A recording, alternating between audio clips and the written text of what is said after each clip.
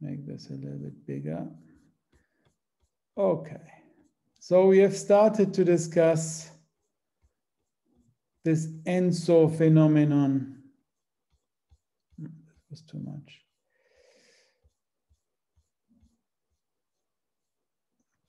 So what's going on in the Pacific when there's ENSO going on? So we looked at this temperature distribution at the equator in the Pacific from the surface to, in this case, 500 meters, and then from the Western Pacific here to the Eastern Pacific. And we saw that there is this interesting stratification.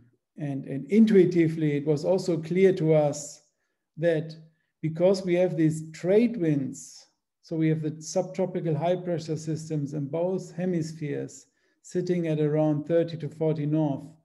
And to the south of this, in the northern hemisphere, and to the north in the southern hemisphere, we have these trade winds that blow from the east to the west. And they push over the water from the Eastern Pacific to the Western Pacific. And at this boundary here, we have this problem that the water must come from somewhere. And one very effective possibility is that it is replaced by water from layers below, but the layers below are cold. So there is this tendency to get this cold temperatures, particularly in this Eastern Pacific region, but also, as you can see, also in the Atlantic region, there's a similar phenomenon. Whereas in the Indian Ocean, where we have kind of a lack of really a very close boundary, then this is kind of absent. So this is a very interesting feature. And then during El Niño, what is happening, as we discussed, this whole system under tension breaks together. The whole Pacific is flushed with warm water and the convection adjusts and so on. Now we want to understand what is actually going on when this is happening. So here's another picture of the same El Niño event in 2015-16, only for averaged, they're normally averaged for a longer period. So this is kind of a seasonal average, and okay, it looks similar in principle. The magnitude are a little bit different. And then we see also already that there are in other ocean basins, there are some signals too. So we may want to explain what's going on in the other ocean basins while we have this El Niño phenomenon. And why we are interested in this? We are interested in it in itself because it's an interesting phenomenon, but also because there are well-known ENSO teleconnections. So El Niño phenomena can, on the seasonal timescale, and ENSO can happen in winter, but can also extend, already start in summer, or maybe extend from the winter to the summer. And so can influence also like the June to August period, and not only, it's most powerful in this period from, let's say, November to February maybe. And then, as you can see in this schematic here, these are the very well established teleconnections that can happen. So for example, if there's El Niño, of course, it's wet and warm in the Eastern Pacific. I mean, this is not a big surprise. We will discuss in more details why we expect this to happen. But clearly already we can imagine that the warm SSTs there make convection more likely to happen. And then that can lead to global teleconnections. For example, we find a warm Alaska in El Niño events. But El Niño is kind of a kind of an oscillation. Also, there can be the opposite phase. And so when we have the cool phase, the cool ENSO phase is kind of a strengthening of the mean state, if we want to. It's a strengthening of this mean state situation. Actually, we didn't name it, but this feedback, we have cold Eastern Pacific SSTs. That will, okay, let's discuss this a little bit. The cold Eastern Pacific SSTs will, on the equator, also create a high pressure in this region, because because that is when we have cold air mass at the surface, we will have typically, due to the hydrostatic equation, a high pressure. In the Western Pacific, we have a lower pressure. So that will further increase the easterly winds. So we can imagine that there's some positive feedback between the atmosphere and the ocean going on. The ocean is cool. That will influence the atmospheric pressure. The atmospheric pressure is in such a sense that this will enhance further the winds that cool the ocean and so on. So we call this feedback Bjerknes feedback mechanism. It's a very well-known mechanism. And as we will see, the same Bjerknes feedback mechanism is actually also happening when there's an El Niño going on, only in an anomalous sense. Yes, so we have all these teleconnections. And then in the boreal summer season, we find, for example, very well-known drying over the South Asian region. So that's a famous ENSO-monsoon relationship here. In Africa, there are some teleconnections also. I have to tell you that, you know, for example, in summer, Africa looks very much blank here, but that's not entirely the case. So there are some teleconnections that may be not strong enough to be named here, but there are probably more teleconnections that are discovered with time. As you can see, Europe is completely blank. So there's still a discussion in which sense ENSO may be impacting Europe. But that impact is maybe very nonlinear, dependent on exactly which month we are talking about. So on average, it seems it's not robust enough. This impact is not robust enough to be listed in this sketch here. So what is going on? Imagine we have a warm patch somewhere. Let's imagine it's in this tropical Pacific region. We have warm surface temperature conditions that will warm also the near surface air temperature, obviously. What will this do to our atmosphere? As you know remember from your atmospheric physics course, that will destabilize the atmosphere. So this warm condition will destabilize the atmosphere, and using this equation that tells us how buoyancy forces may accelerate the vertical wind. Now we are talking about small scale. We are not talking about the very large scale, but we are talking about convective scale. How does convection kind of feel if on a large scale we have these warm conditions? So our atmosphere will be more unstable, and that means there will be parcels that are rising and sinking. This is another sketch that should indicate this. So when we have this environment that is unstable, so the temperature is decreasing very quickly with height, but our parcel has this extent here, then when our parcel is rising, it will be warmer than its environment, and it will be accelerated further in the vertical direction and so on. And parcel that sink will also continue to sink. So that's an unstable atmosphere. Now, as you well remember, that mechanism works much better in a moist atmosphere. Because we have this effect that we will discuss also now, that in a moist atmosphere, the temperature change with height has to be much less unstable compared to a dry atmosphere. So it's much easier to get unstable conditions in a moist atmosphere because of the release of latent heat in a saturated parcel. So the conditions that we have, let's have a look at an equation here. The conditions that guarantee us that the mean atmosphere is unstable with respect to a moist parcel that is saturated is this equation here.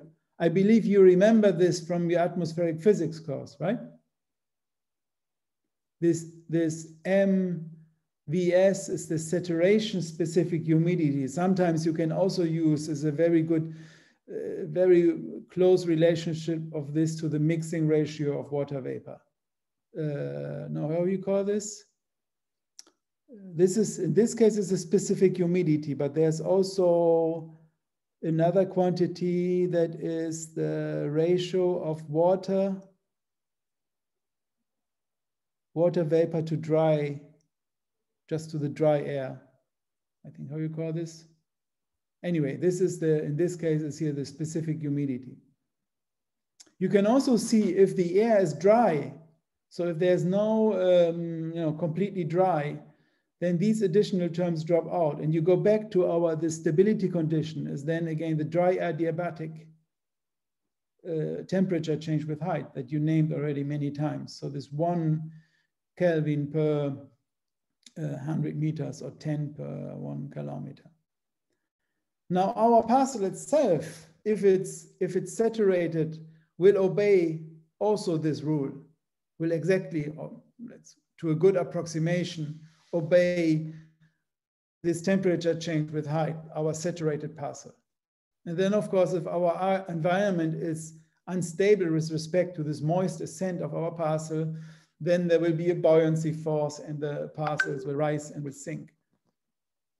Now, why is this important? The sinking may not have much effect even in a saturated environment. The sinking parcels, they will just become not saturated anymore. But for the rising parcels, something interesting is going on. Because again, remember your atmospheric physics course.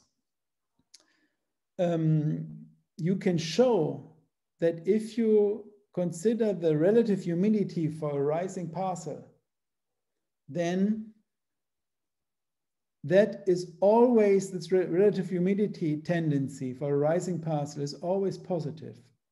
The reason is that you can express this in terms of water vapor, a specific humidity, which can be assumed to be a conserved quantity for a rising parcel. But then there is a term that is directly proportional to the change of the saturation specific humidity. And this saturation specific humidity is a strong function of temperature. Therefore, when we go up, and we know from this equation here, that whenever we have rising motion, then the temperature of the parcel will decrease. That is what this equation tells us. There can be, the sign is all positive here. So the temperature has to decrease if we have a quickly rising parcel. So that means that for this parcel, this saturation specific humidity will always decrease. So this term is positive. So the relative humidity will go up. And at some point for the rising parcels, there will be condensation and rainfall is happening. Rain is falling out. And there's heating, condensational heating due to these convection events. Do I have? Yeah, sketch.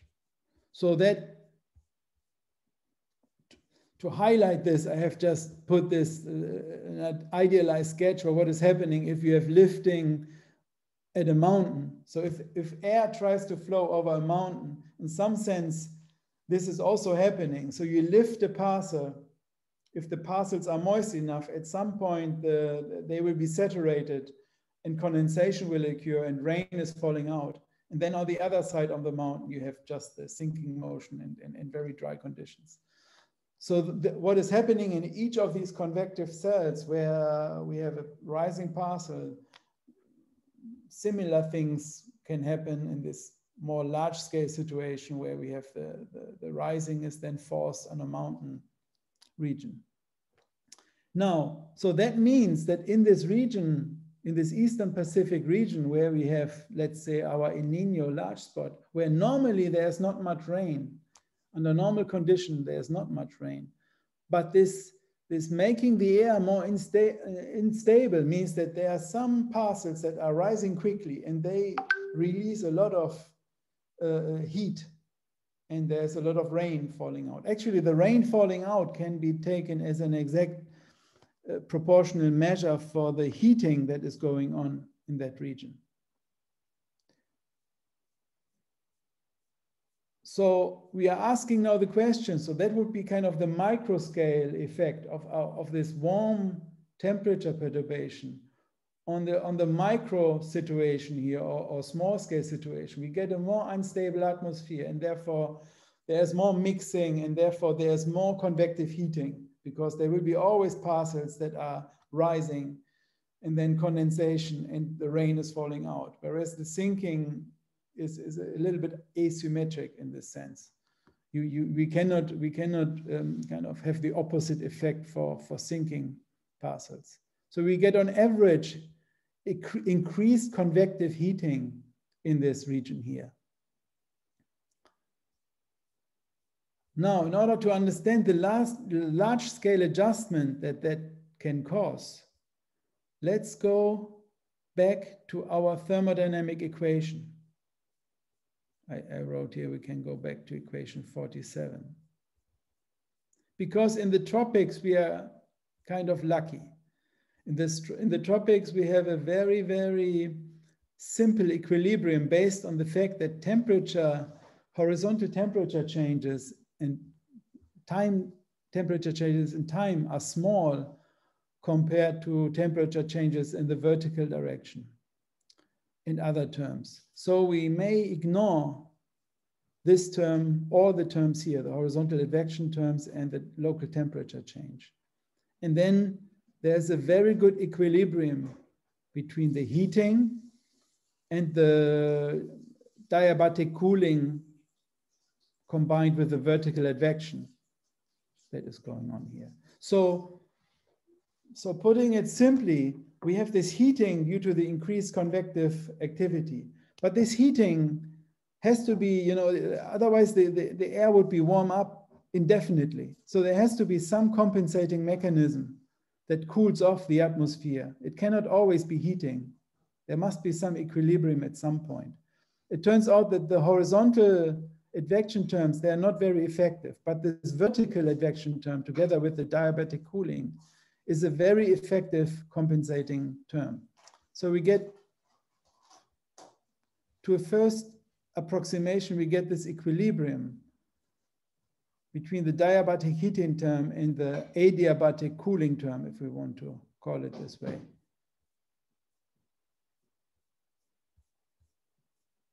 Which is now in this equation here. And then, okay, that would be this equilibrium here. So this is just a diagnostic equation. That doesn't tell us, and we will make use of this possibility later on. This tells us that sometimes the heating may lead to a vertical velocity, but sometimes the vertical velocity may lead to a heating. This equation doesn't give us any cause and effect. It's just an approximate equilibrium between these two terms. It's actually a very good, this equation is in the tropics, maybe even in many cases in the extratropics. It's often a very useful approximation to understand vertical motions that may compensate for heating events. So if we make now the approximation that the omega is you remember, is the pressure derivative, dP by dt. And also here again, in the tropics, the main term may be this W dP by dz. So the horizontal derivatives may be small. And so only this vertical term is large. It is indeed much larger than the other terms. If we insert the hydrostatic equation again, we get that the same equilibrium that we have derived is also valid for the physical vertical motion, for the real vertical motion. So W is also approximately balanced by the heating. And then there is the stability parameter, density, acceleration due to gravity, and the CP. Now, so that would be valid for any mean vertical motion and any mean heating. But it is also, to a good approximation, valid for perturbations, because often perturbations in the density are considered to be quite small. at least if we are, at some basic level of the atmosphere. And also perturbations of the stability may be relatively small, particularly if we are in a moist atmosphere, where it turns out we are always very close to the moist adiabat. It can be changing a little bit the stability, of course, if we have a large-scale unstable environment, but we are bound to be very close to the moist adiabat.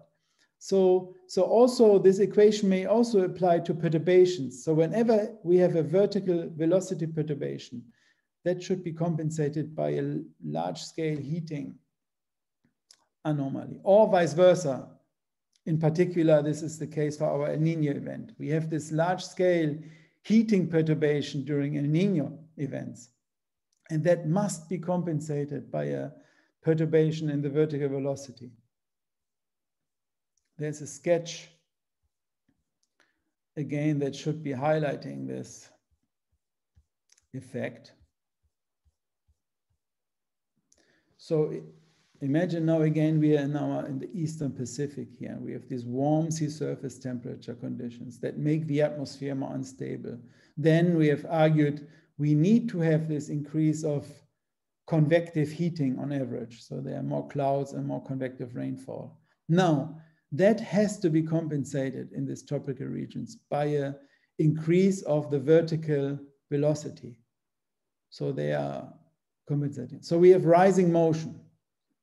That means also at the surface we get we have to get some kind of convergence. At an upper level, we have to get the divergence. Why? Because once the flow hits the tropopause, something interesting is going on, because the stratosphere behaves really very different from the troposphere. In the stratosphere now suddenly the stability parameter becomes very, very large. A large stability means that even if we have a heating perturbation in the stratosphere, which may be anyway small, but even if there is, then given that the stability is so large, the vertical velocity perturbations will be extremely small.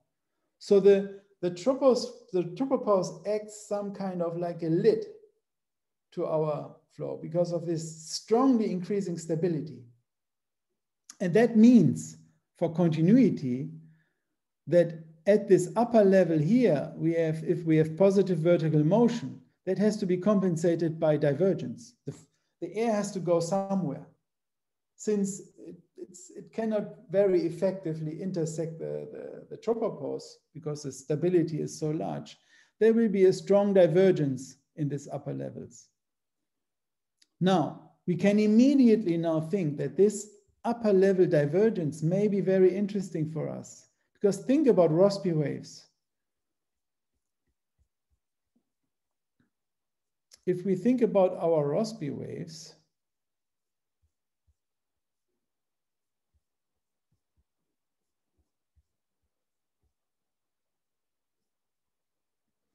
take this equation here. This is the vorticity equation. Then we have derived Rossby waves. We don't need this term here. We don't need the divergence term, because Rossby waves, they may just propagate without increasing their amplitude, as we have shown by just using the conservation of absolute vorticity. But if there is this term that is relevant for baroclinic instability, but may be also induced by tropical convection, then this term can generate Rossby waves. This can be a source for Rossby waves. So this injects energy into the Rossby wave that then may propagate into the extratropics in our case. And within the tropics, because we also know that we have our equatorial waves anyway, the Rossby waves and the Kelvin waves and so on. But this also generates an extratropical Rossby wave train, which will be, we see also. So that is essentially what's going on when we have an El Niño phenomenon happening in the Pacific. We get more instability, increased convective rainfall,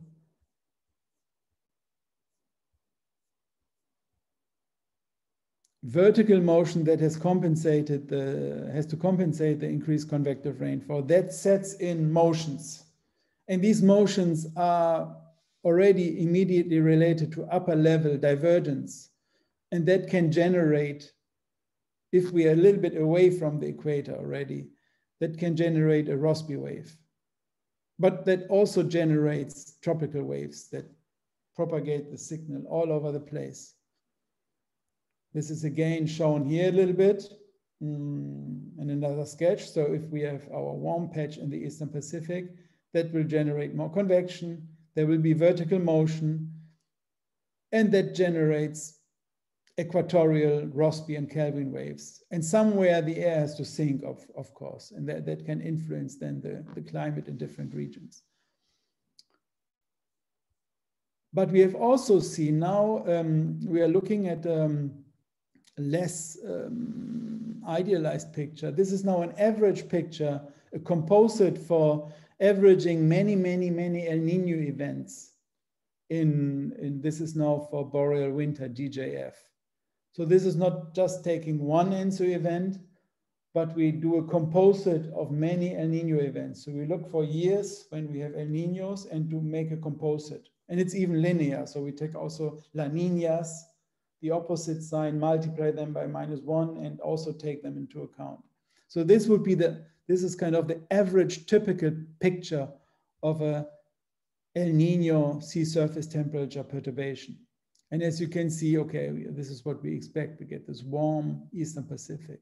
But you can see that there are some interesting structures. We get this cooling pattern around this warming pattern in the extratropical North and South Pacific. So we also call this typical pattern, it's called horseshoe pattern because it has a kind of the shape of a horseshoe.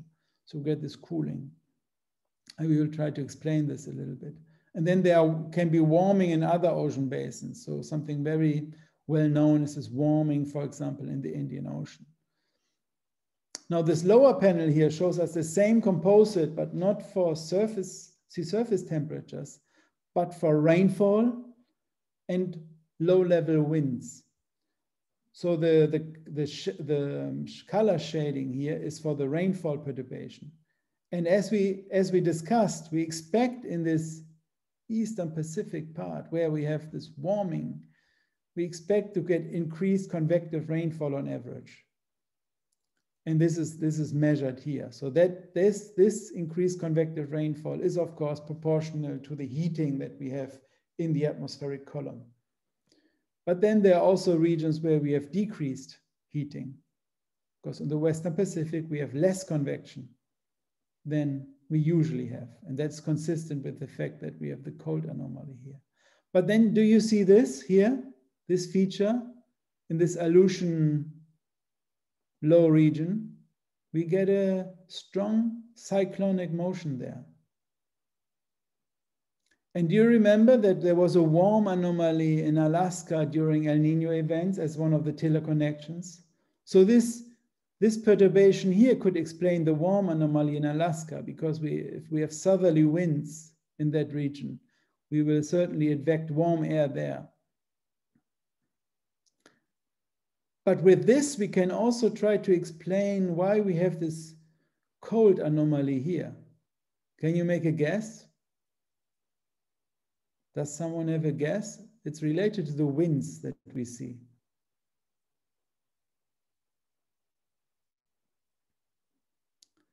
So on average in this region here, we have discussed the subtropical highs, they are around 30 north.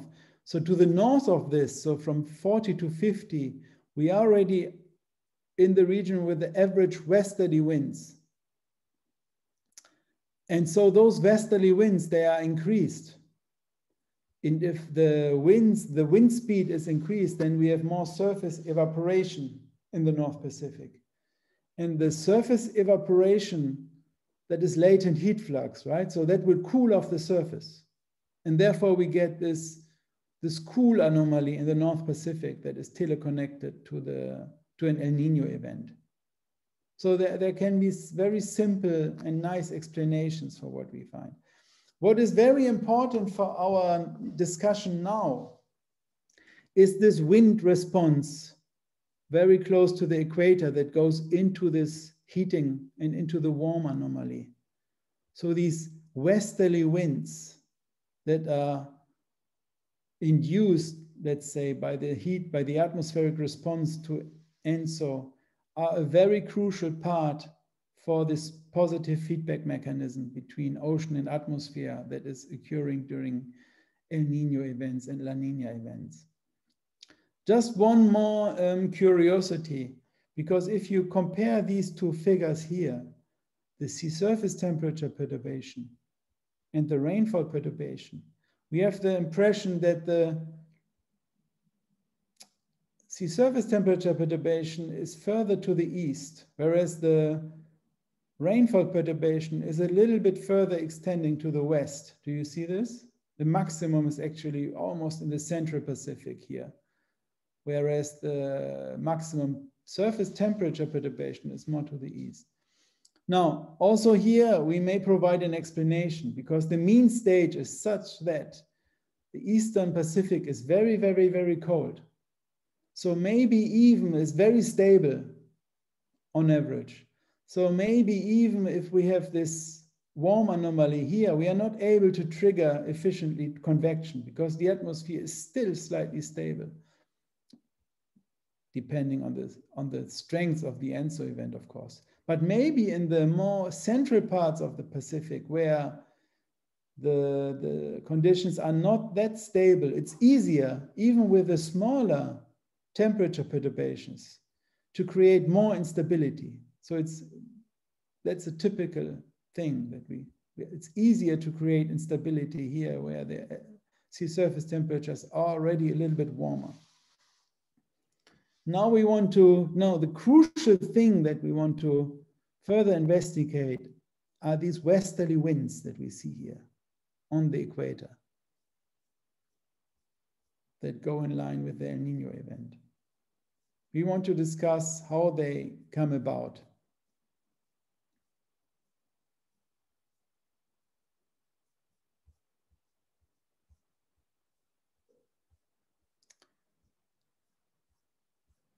There we have this. Okay, in order to do this, this is very short because we won't do many calculations here. We just look at the solution. We are going back to the same equations that we have used to derive our equatorial waves. This is the set of equations that we have used to derive our equatorial waves that contain equatorial Rossby waves, Kelvin wave, mixed gravity Rossby waves, and so on. But, and this Gill had this idea in the 1980s, well, we want to understand, what we want to understand is the atmospheric response really to this heating that we have seen that is happening during El Nino events. And so the trick that he's using it, he wants to use the same simple equations that can be used to derive the waves, the equatorial waves. But you want to impose this effect of a heating. So what he did in that paper, and that is justified later on better how we can understand this, is that he inserted some kind of heating parametrization in the continuity equation. This is, of course, if you just take these equations as they are, completely unphysical. Because this equation here is not the thermodynamic equation. This is the continuity equation. So you would add some mass or something like this. So this is a little bit unphysical. Even more so if you think about it. So if we look at our picture, it's down here. What happens in reality is if we have this warm patch, we have the heating, we get vertical motion. Okay, this heating is just positive in the Eastern Pacific where we have the warm patch. But at the surface, we expect to get low-level convergence.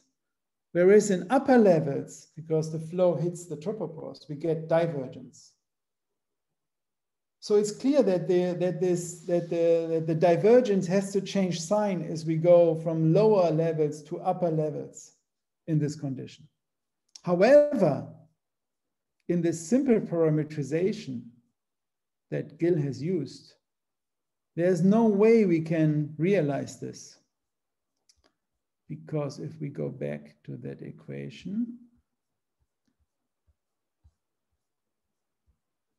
here, in a stationary state, let's assume we have a stationary state, then if the heating has one sign, then the divergence will have one sign. So we cannot mimic this effect that the divergence actually changes from the lower to the upper levels.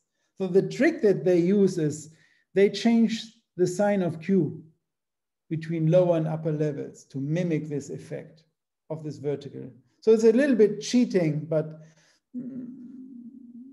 it is then justified in that paper and in other papers why this may still be a good way to understand what is going on.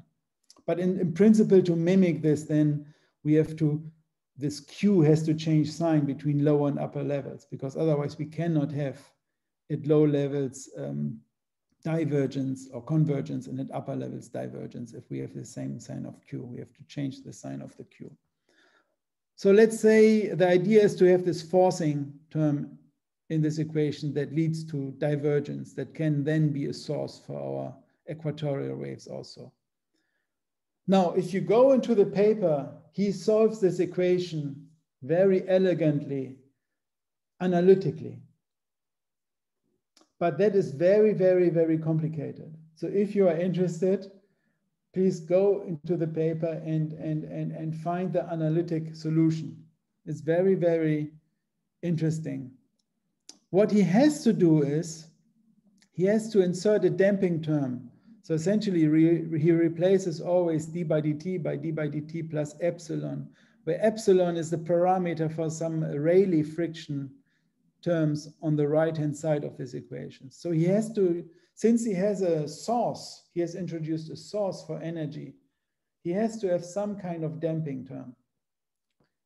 And we will just look at the solutions that he finds that are consistent with what we have seen already in principle. The solutions are quite interesting. So this would be a looking on the equator. So here's the equator, here's north, here's east-west, and the heating is up exactly here in the, at this point here.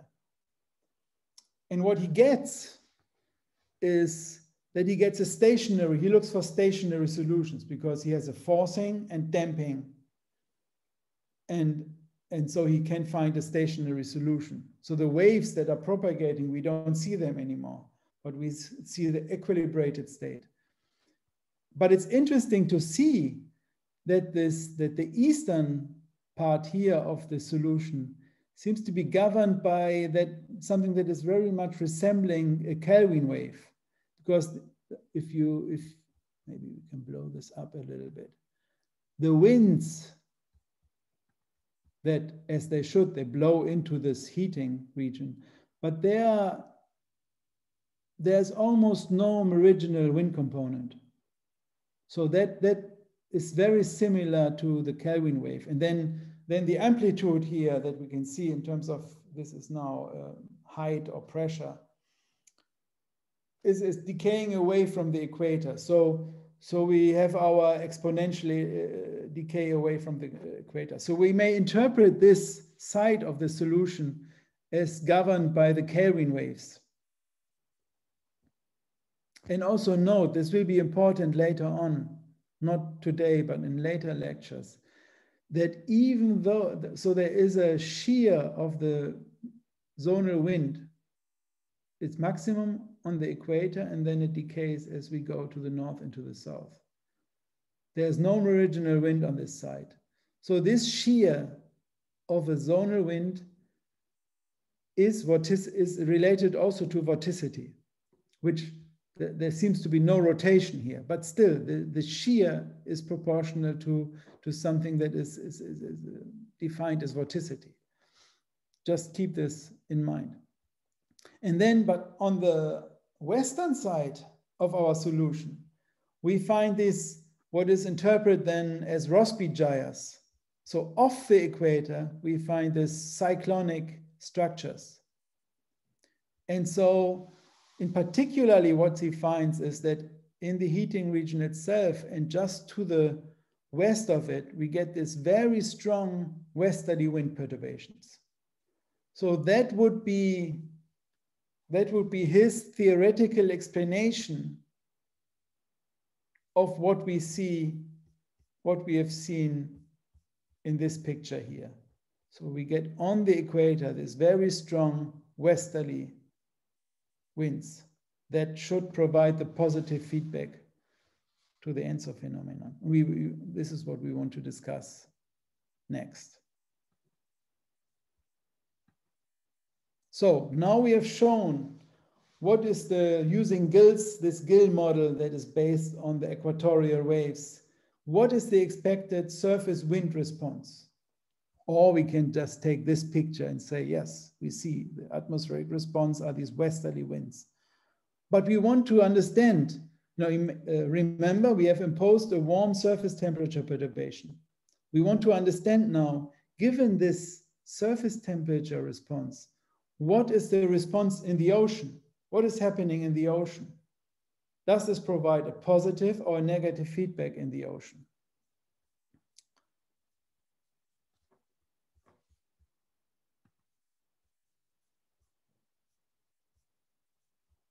So in order to do that,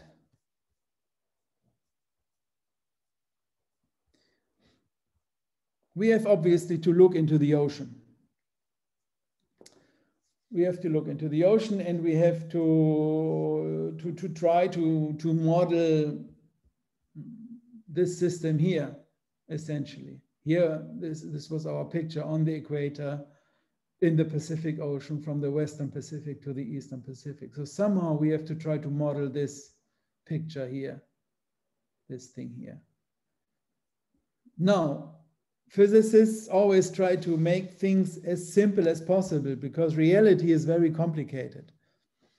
So one way to tackle this in order to understand a little bit better what's going on is we say, okay, this picture is complicated, but let's make the following assumption. It looks like there's warm water here on top of cold water here.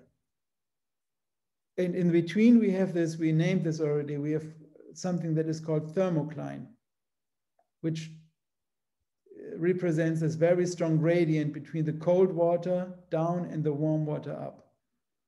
So the simplification of this situation is we say, okay, let's assume there's just one temperature down here and one temperature up here, and then there is a limit line, which is the thermocline.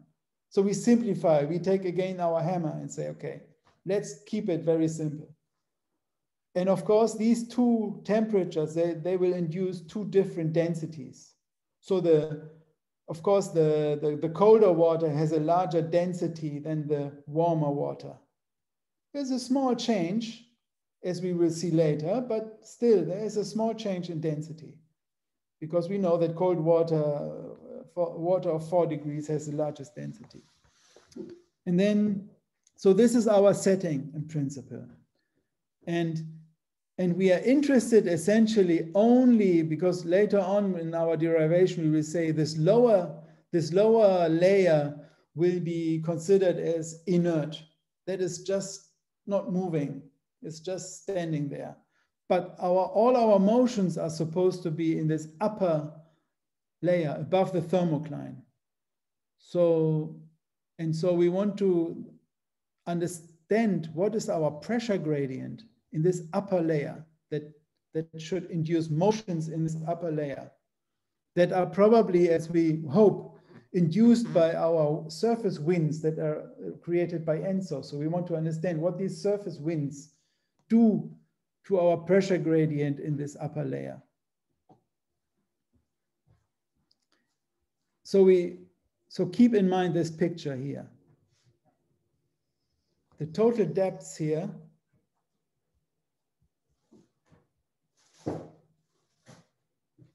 we will call that H.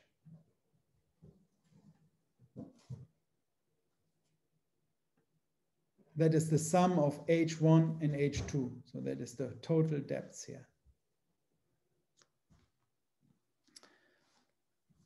And so the trick is again something similar to what we have used again before. We start our integration of the hydrostatic equation in order to derive this horizontal pressure gradient in the upper layer.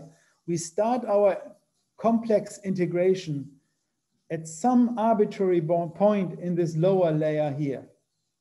And then we integrate up first until this limit line. Then we make use of properties at this limit, namely continuity of our variables. And then we integrate from this to an arbitrary point here at which we want to assess our pressure gradient. So that's the trick to derive these equations that are valid. So we perform this integration from this lower, some point in the lower layer to the top of this lower layer, which is the thermocline.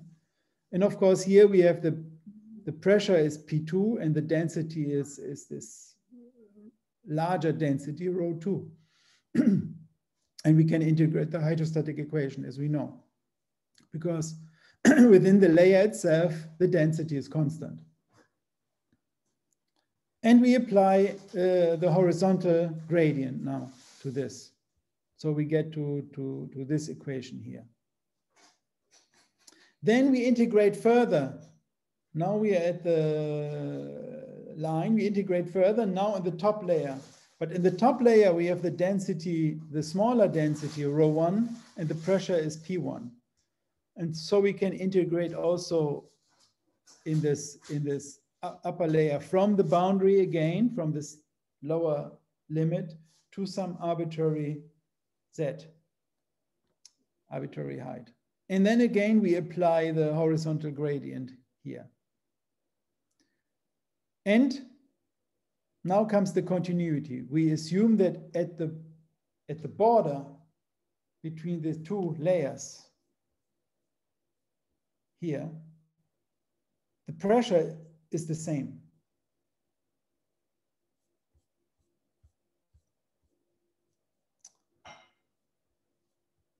So we do this, and then we get to this expression here. If we do this, we get to this expression here, where we have also made use of the approximation that the total height, which is the height of the lower layer and plus the height of the top layer, is constant. That is not the case actually, because in principle, we have a free surface.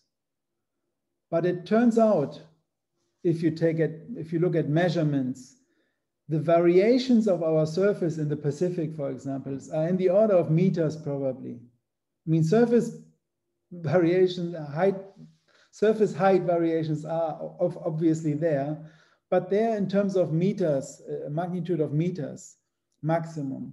Whereas our thermocline perturbations are in the order of hundreds of 100 meter.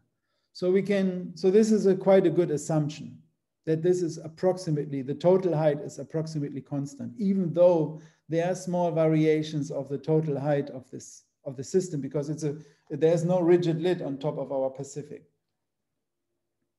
And if we do this, we can simply work out what is our pressure gradient force in the top layer. And we get this exciting result that this is just again like can be expressed as the gradient of our thermocline. No, not the top, not the gradient of our flow at the top like we had in the shallow water model, but the gradient, the horizontal gradient of our thermocline. So the thermocline tilt, it becomes important here, how it behaves in the X and in the Y direction. But instead of multiplying this just by 1, as it would be in the normal shallow water model, what appears here is the density change between the two layers, the relative density change between the two layers. Of course, if the density in one layer is 0, then this goes back to our old consideration. But So it turns out now we have to insert some value. The value that is typically used for the temperature changes that we have in the Pacific is that this relative density change is about 1%. We will just use this as a constant. And then you call this G primed, which is this relative density perturbation multiplied by G. This is called reduced gravity. And if you use this, then our set of equations that is valid for our shallow water model in this upper layer of our thermocline looks exactly like our shallow water equations, only that we have replaced the height gradient is now the change of the thermocline tilt. And the G that we have to use is the G primed, which is the reduced gravity.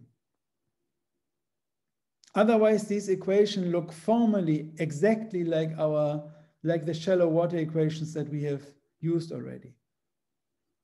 And what we have to do in this, we will now look at a numerical model simulation, is of course, we could study the free waves, but we are interested in what's the response of our ocean to a wind stress forcing. Now we insert a wind stress. So tau is the wind stress. This is a parameterization of the wind stress at the top of the layer. We want to see how does our ocean react to a wind stress forcing. That is now the forcing here, whereas the forcing in the atmosphere was the heating, but the forcing in the ocean is the wind stress that our atmospheric induced responses may provide to the ocean. Before looking at the El Niño case, we will study what is happening in these equations if we look for the stationary solution with zero flow. In this case, the solution would be that the thermocline tilt has to be balanced by the wind stress at the surface. And this, it turns out that this is an approximation also for cases where we have flow in the ocean. So it turns out that with this equation, you can very nicely, and this you will be doing in an exercise, you can very nicely explain why the thermocline, when there is a mean wind from the east to the west, why the thermocline has to tilt in the Pacific. And the amount that you can calculate is about the correct one if you insert a wind stress that is about the measured one that we can observe. So these equations are quite powerful to understand already why our mean thermocline, given that we have mean easterly winds, has to be tilted.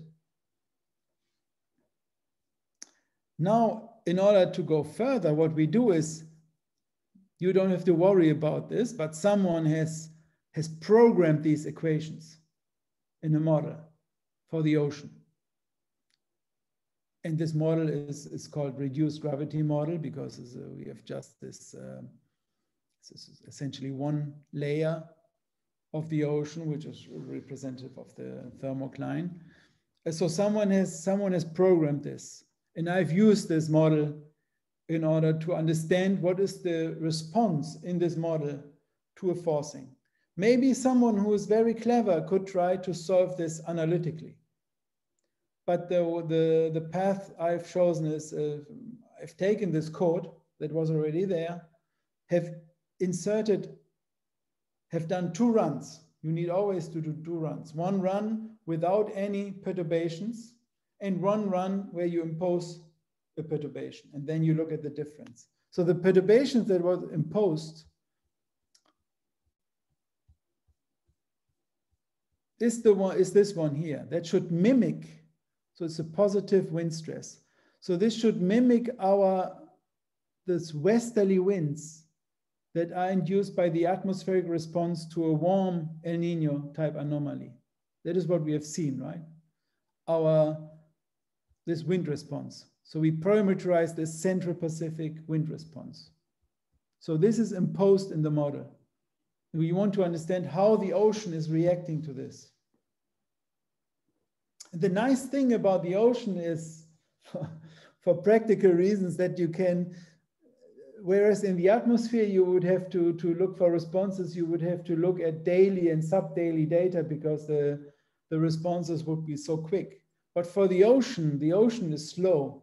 So you can look at monthly data. So if we do this, we look now at the ocean response to this zonal forcing. What does the ocean do? After 1 month, we see this quite beautiful picture here. So this again looks like our gill stationary response. It's not stationary, but it looks like we get an equatorial Kelvin wave here, and this Rossby gyres off the equator to the west of the forcing. So we get exactly what Gill kind of has, using a different system, but what he has kind of found. But then this is not stationary. So things are amplifying. After 2 months, these waves start to propagate the whole Pacific, and the Rossby waves here, this Rossby wave gyre, propagates also in the opposite direction. So these are the waves, these are our off-equatorial Rossby waves and our equatorial Kelvin waves that are permanently generated by this wind stress.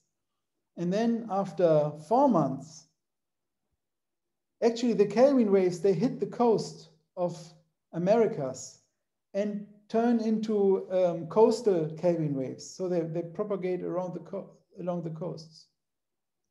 And probably the maximum response, think about it, we have the forcing is a permanent forcing.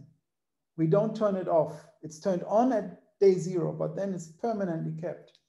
And the maximum response we get at about 6 months. So this gives us already some time scale, some typical time scale for ENSO, for an ENSO response, what's going on during an ENSO. And then there seems to be some negative feedbacks.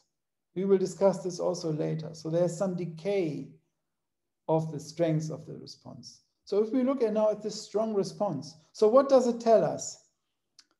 This red means that the thermocline has become deeper. And the blue and the violet means that the thermocline is shallower. So our thermocline that was tilted has become less tilted. Intuitively now, it's immediately clear if that's the case. Without that if we can show that that is the case, our thermocline becomes less tilted, then there will be a cooling in less tilted. There will be a warming in the Eastern Pacific and a cooling in the Western Pacific because the thermocline is less tilted. Now, the problem is within our reduced gravity model, we cannot really model this unless the thermocline really gets to the surface. But otherwise, the temperature in the top layer is parameterized to be always the same. So what these models do is they parameterize a temperature, a surface temperature, which is on top of these equations, which is not really part of this reduced gravity model, but is a parameterization, let's say, of surface temperature that make use of the real temperature distribution. And so such a model for this temperature would say, okay, the temperature at the surface is proportional to vertical velocity that comes into play, a temperature change between the surface and the thermocline, and a change of the depths of the thermocline. So whenever we have a change of the depths of the thermocline given a vertical motion, that should induce in this model a surface temperature change. And then there are surface fluxes too. So if such an equation is used also, and then the response, of course, is what we have expected intuitively, that where the thermocline, this is now temperature, sea surface temperature, where the thermocline becomes flatter, then we get a warming. And this seems to peak actually only after 1 year, whereas the thermocline itself peaked at after 6 months. Now think about it. We had an initial warm anomaly in the Eastern Pacific. That has created an atmospheric westerly wind response, here in the Central Pacific. That wind response has influenced not only where the wind is, but the whole Pacific, has changed the thermocline depths in such a way that the thermocline becomes flatter and it warms up more. So we have created a positive feedback. We started with a warm anomaly in the ocean. That has created an atmospheric feedback, these westerly winds, that have reinforced step by step, in this case, the warm anomaly that we initially had. So this is the same Bjerknes feedback that we have been talking before, that is valid in the mean state. It's also valid in this anomalous state. Just another consideration, if we look now at this stationary state here, it's again interesting that we have this strong thermocline tilt only where we have applied our wind stress. And then the situation is almost constant to the west and to the east. So again, our approximate equation for zero flow, which was here, is again very well valid. So we have a thermocline tilt only where we have locally, where we have the wind stress applied. But otherwise the thermocline is, if the wind stress then is zero, then the thermocline is relatively constant, which is the case. So this is also a good approximation even to this final stationary state of this equation, of this solution to this perturbation. So now we have shown that given an initial warm anomaly, the atmospheric response is such that this warm anomaly would be reinforced. So we have shown that there's an atmospheric ocean positive feedback loop. Now again, of course, that cannot work indefinitely, because otherwise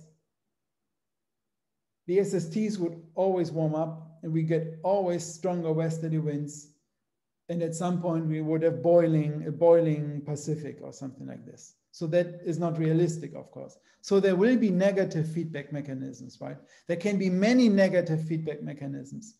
One is just that at some point the flow becomes so strong that we get frictional dissipation.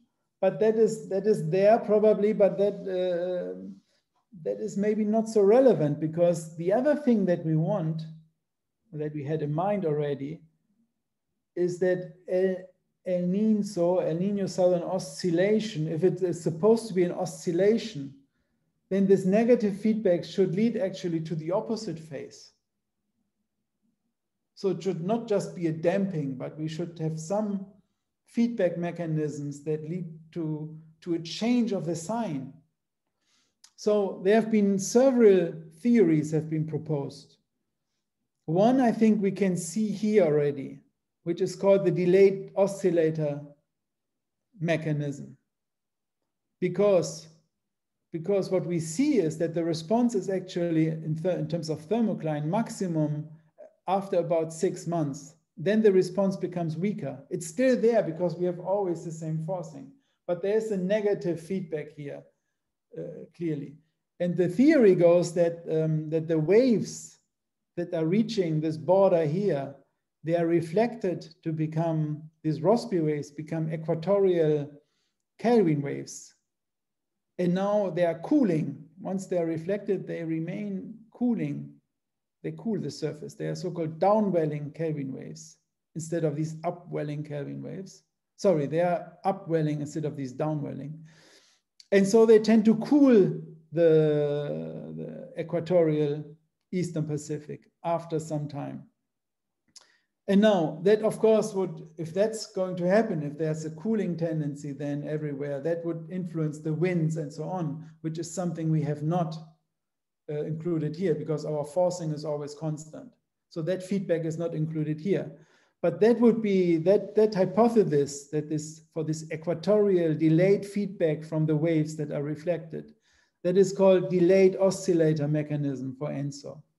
So this delayed oscillator mechanism, using a very simple set of equations, can explain that there is a self-sustained oscillation in the equatorial Pacific based on this delayed negative feedback from the waves that are reflected. There are also other mechanisms that have been proposed that are more in line with the meridional propagation of the energy in these waves, which is also something that we perhaps see. So initially, the signal is very much localized on the equator, but later on, the energy is kind of distributed further to the north and to the south in the meridional direction. So this is another hypothesis that as the energy is discharged, then also the feedbacks at the equator become weaker and there may be some overshooting. So once this discharge has started, there's an overshooting at the equator, it becomes maybe slightly cool. And that sets in again the opposite Bjerknes feedback mechanisms. The equator becomes cold and then we get the La Nina event going on. So this other mechanism that talks about this meridional effects is called recharge-discharge mechanism for ENSO. That can also explain why there is a period of about, so ENSO has a period of about 4 to 7 years, and both mechanisms are able to explain these periods. But this is still, even is quite established now, but still probably some ongoing research also in that direction. What is the exact mechanism for ENSO? Is it really a self-sustained oscillation? It doesn't need any external forcing? Or perhaps is it a stable oscillation and we need some external forcing from other oceans or just from the atmosphere? Some noise from the atmosphere is needed. There are still some open questions related to this.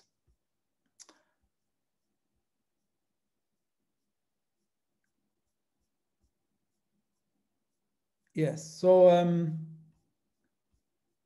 there's a very useful exercise that I want you to do, which is this one here. So we apply a wind stress, a mean wind stress in the Pacific, and want to understand what kind of thermocline tilt that can explain, or across the Pacific. And then, okay, this second exercise is absolutely trivial. The Kelvin wave speed for the ocean with using the reduced gravity model. So you can just calculate that.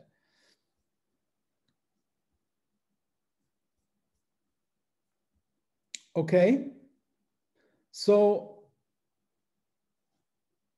I think the schedule should be that we are seeing each other on Wednesday because the Monday lesson has been canceled. So we see each other on Wednesday, Thursday, and Friday next week. But first concentrate on Wednesday. I think that maybe Thursday is not yet confirmed, but more or less like this. Okay?